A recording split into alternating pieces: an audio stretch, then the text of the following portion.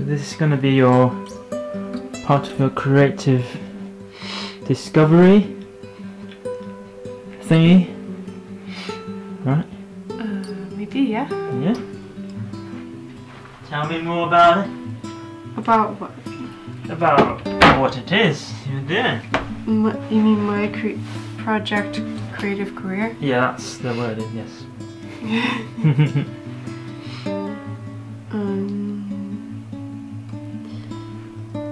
I have to use brain cells for that. Do you have 1.5 to spare?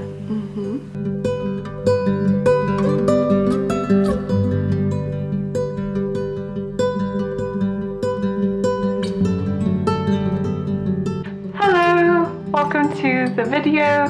I am Meg from Creatively. You are watching my very first video. Lucky you. This channel is all about making a creative career creatively and documenting the whole process. I'm hoping that it will be a very honest and open sort of diary of how I am very slowly investing into making money as an artist someday. It's not an easy journey, and I have decided that it is still worthwhile for me because it's what I really want to do. I have lots of different interests creatively, and I intend to cover it all on this channel, and I hope you enjoy what I've worked on in January this year.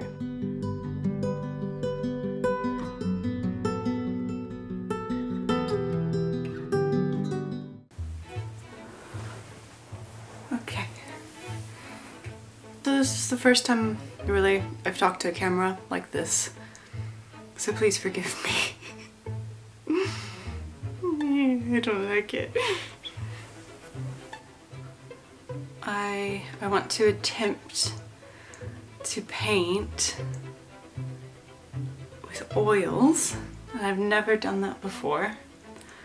And I have a big canvas that Chef so kindly picked up for me.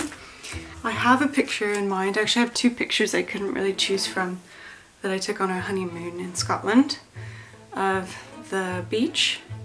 Since I've never used oils and I'm rusty on painting, I'm not super experienced with painting, so we'll see how this goes. This looks like an octopus.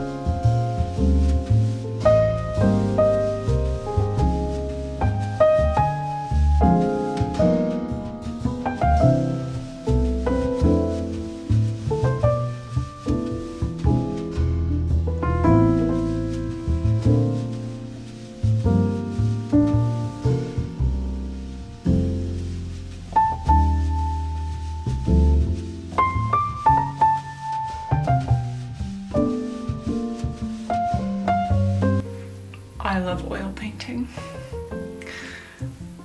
It's so much easier to blend. They're more expensive, and I found a starter pack at a charity shop. The color is so rich, like the pigments, it just looks like a real painting, whereas acrylics, they're harder to work with. I didn't want to spend money on oils, so I tried to make acrylic work by spraying water on them and keeping them wet, hoping that I could save some money and keep using acrylics in a way that would work better for me. I love oil painting. I've hardly done anything, but I love it.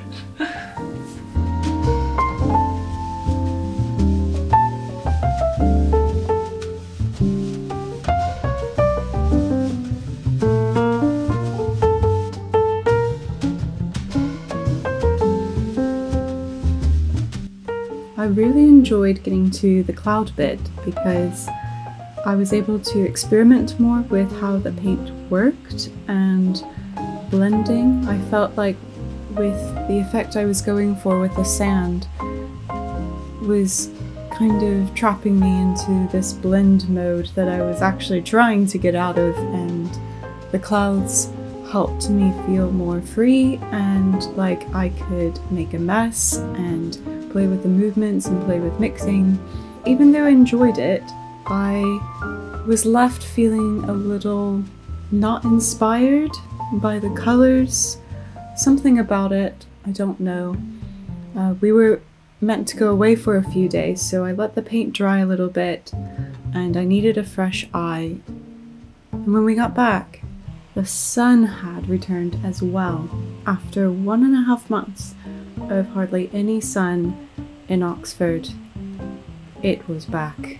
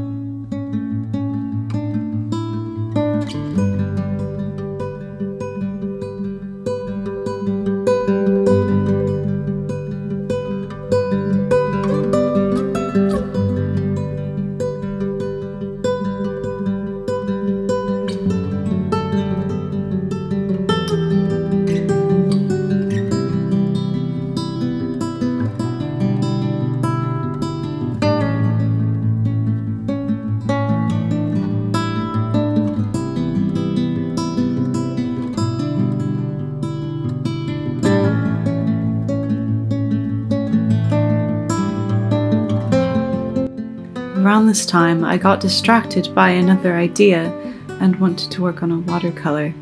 I think it was the change of light, change of scenery, and getting overwhelmed by such a big canvas with the oils.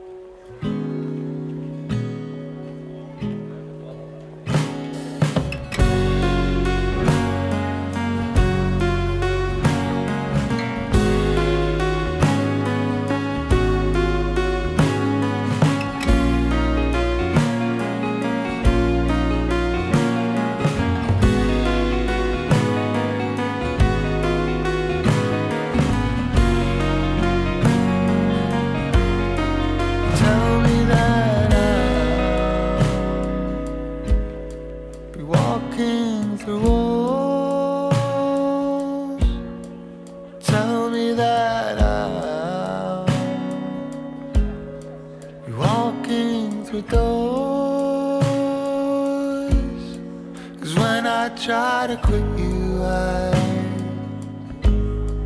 go through withdrawals.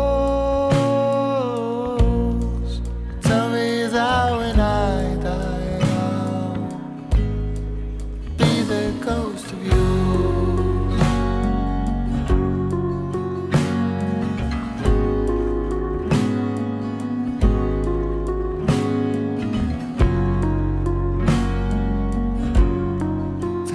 Should know. And now, a word from our sponsor. This is my first video and I'm no prodigy, so I don't have a sponsor. But what I can do is promote my book. In 2019, I self-published a poetry book that I illustrated and designed. It is available on Amazon or from other major bookstores, and I will read a very short poem for you. Poet for a Day. My victory for the day was tracing the floor, walking out the door, and watching the rain pour by 2 p.m.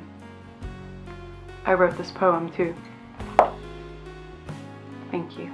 Now you can go back to whatever you were doing. So now that we've seen the creative highlights of my January, I'd like to review what I worked on, what I think, how the process felt, what it was like.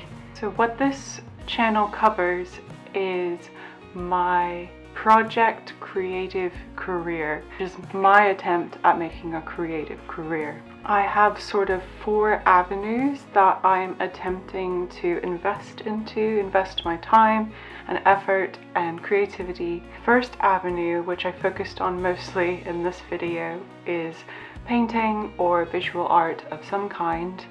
The second one is writing. I love writing. I like to write poetry, I like fiction, I love writing screenplays. I have yet to finish much of any of that, but that's what we want to change. Third avenue is working with my hands, so creating sort of crafts, but also sewing. My undergrad was in fashion design, so I do know how to sew, although I am rusty as I am in many of these avenues. The fourth one is filmmaking, which is probably my loftiest and most loved out of all of these. I don't know, maybe writing. It's close, they're kind of related, but YouTube is a way for me to practice my filmmaking skills, working with cameras, working with Premiere Pro, editing. I love, well, I don't really enjoy cameras, but I love editing. This camera, I'm sorry camera, but you're really a nuisance sometimes. Anyway, we'll go over how these things felt. Each video might focus a little more on one avenue than another. I don't know if I'll have some sort of rolling schedule on them, or if I will go organically with how I'm feeling inspired, or if I'll come up with a strategy that I feel like if I stick to it, it makes me more productive. I don't know what I'll do, but we're going to attempt to dive into these, see what works, see what I enjoy most. I have had these interests my whole life and have still not pinpointed which one I would love to dive into the most, what could actually make an income down the road. I have no clue, so that's what we're going to try and find out. We can't know until we put more time and effort into them. The first thing I made this month, I haven't captured the creation of it because that's a lie. I did capture it, but my MacBook Air died and it has lost that footage. So this little sketch is what started the channel because Shepard pulled out the camera while I was working on it. I was working by candlelight, not purely by candlelight, but it was nice. It was a nice moment and he wanted to capture it. And I asked him what he was doing. He said, I'm starting a YouTube channel. It's not that simple how this channel started, but it kind of is. We were playing a lot of Wingspan. I don't know if you've heard of this game, but we were absolutely obsessed, kind of to an embarrassing level, and there's so many beautiful birds on the cards, and I looked up a Getty image version of, oh, I don't know how to say it, lazuli bunting. I overall felt pretty good about this one. I used color pencils. It wasn't difficult. It was, I feel like color pencils, it's easy to control the colors. It's easy to control mixing. It's not messy. I can take it on the go. I've started working on a little robin, which I'll focus on more next month, but I felt like it would make a good little greeting card or something. I do want to focus more on local birds, but this one is very, very pretty and I'm loving the berries. So I was pretty happy with this one. The second one I'll review is this creation, which sort of an explanation I was listening to a song that really inspires me already. I just get these sort of poetic images that I could draw when I listen to this specific song. And Shepard had taken my AirPods for the day and I felt like I wasn't able to listen to it properly. So I thought, what if I just stuck my head between two speakers to get the full effect of it feeling like it's really in my head. You know what? I don't know what this is.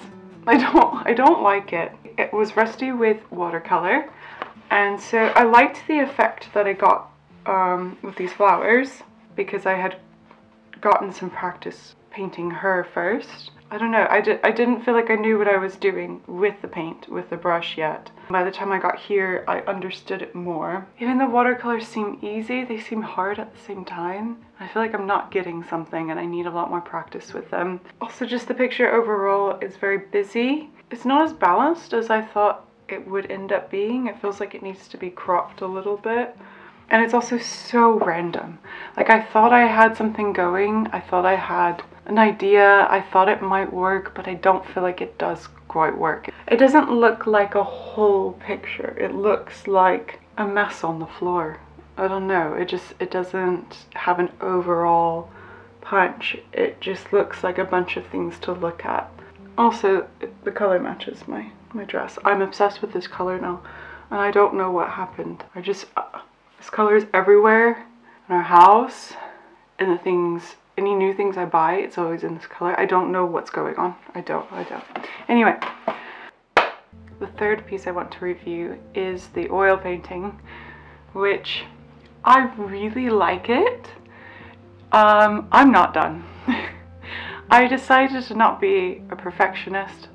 Whenever I can, I try and practice a little bit more acceptance and just not perfectly getting things done at a specific time, having things look a specific way, or details being combed through 50 times before it's acceptable. So I decided to not push and push and push and make sure that this painting is 100% done before I put up this video, because I felt like that was not the best choice for me. It's almost done. It won't take long. It probably would be done in one more sitting, but I just needed some time and space with it. I'm very tired of it.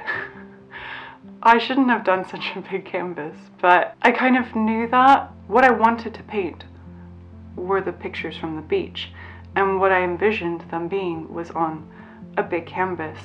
And so what are you supposed to do when that's what you really want to do? To anyone who knows what they're doing with oil painting or painting in general, could watch my video and be appalled at how I mixed colors on the canvas, or I don't know, my strategy. But I was brand new. I was brand new learning it. I didn't know what I was doing the whole time, and I felt like the top half and the bottom half were two different paintings, and each one I did like 3 times. Like I did 3 painting versions of it. So I did the clouds once, didn't like it, did it again, let it dry, did it again. Same thing with the bottom. It's funny looking back at the footage and seeing where it was 2 stages ago, and how it kind of looks the same, just slightly different, but it's completely new layers of paint. And this thing, I could see it cracking very easily down the road. I'm definitely looking forward to doing another smaller oil painting at some point soon. Overall though, I found it very fun. The night that I really just broke through with the clouds, everything just kind of made sense all of a sudden, and I got so into it. And it was so exciting. I loved the color of the sea being very bright and almost not completely realistic. It just gives that moody storm look. I love moody lighting. I love thunderstorms. I love really intense looking clouds and light. It's just so dramatic, and I like that I was able to pull some of that out of the pictures. Even though they weren't quite there in the pictures, I did want to add that in. I did like that in the first go, I was trying to copy how the waves were moving in one of the photos. They looked like waves in the sky, and I feel like I lost that when I started working on the clouds the last time. I liked the colors and they looked more realistic. I did lose the specific movement I was trying to go for somehow. The little rocks and the sea foam around them were giving me such a hard time. I've tried different ways of doing them and I still have yet to figure out how to do that properly. At one point, I was painting the texture on the clouds with a little paintbrush and I thought it was looking quite quite nice. And then we went to someone's house and they had like the textured ceilings. And I pointed out to Shepard that that looks like my painting, and he's like, what am I supposed to say to that?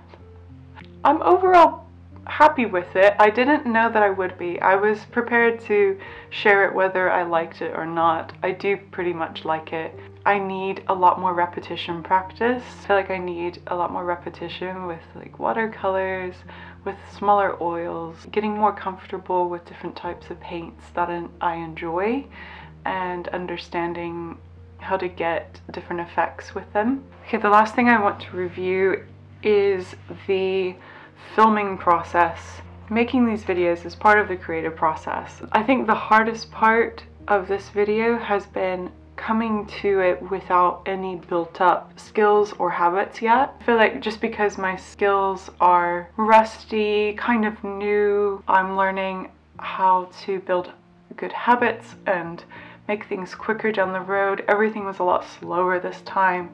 To set up the camera takes forever. The camera is not the best for this. I have to sit down and test that it's focused on me, go back and forth over and over again, because it doesn't just automatically focus on me. So if I'm a little blurry, that's why. There were times where I couldn't get the right shot for what I was drawing on this camera, so I took another camera and I handheld it while I was drawing just so that I could get a better shot. And I really liked the shot, but it was really not the easiest. Also, cameras are so needy. It's either the battery or the card or something that I don't even understand, or the light that we use. It would just die. It would be charging and it would just turn off, and I got so annoyed with it at one point. If it wanted some battery, I'd give it some battery. If it wanted some card, I'd give it some card. It's a very complaining creature. This is really awkward saying all this straight to the camera and it hears me, but it's inanimate so it doesn't hear me. But I feel like I'm being very rude. Also, it wouldn't usually take too much time to just set up the camera for painting, but it was an added thing. Like if I just wanted to paint, I would have to set up the camera first. Also, because I was going to be on camera, you know, I might sometimes paint in complete pajamas and no makeup, just come as I am. But if a camera's going to be on, I have to try a little bit. And so that was just another part of everything. I was a little worried that it would create a bigger block in my head of getting to creative things, making it harder to get to the canvas, but it wasn't too bad. Mostly I enjoyed it and the editing was so much fun. Oh, I just get so into it. It becomes a zone. You get into flow state. It's great. I hope that you can be a little inspired to take the time to do more of what you love and to be creative. I also wanted to remind you that you are God's handiwork and that you were created in Christ Jesus to do good works. And this includes your creativity. I really hope you feel encouraged. I hope you enjoyed this video. Don't forget to subscribe and hit the bell notification so that you know when I have another video. Thank you guys.